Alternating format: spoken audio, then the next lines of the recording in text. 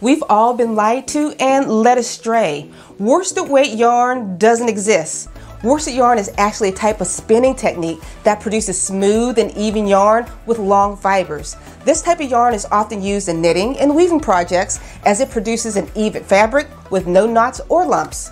While worsted yarn may be used to create different weights of fabric, it's important to note that worsted yarn itself is not technically a weight measurement. I'm not saying worsted weight yarn doesn't exist. No, like many terms and phrases in the English language, meanings and definitions change over time. Even the Craft Yarn Council of America refers worsted weight yarn as medium weight category 4 yarn. They're not saying it is worsted, but it's commonly called that, so it's pretty widely accepted.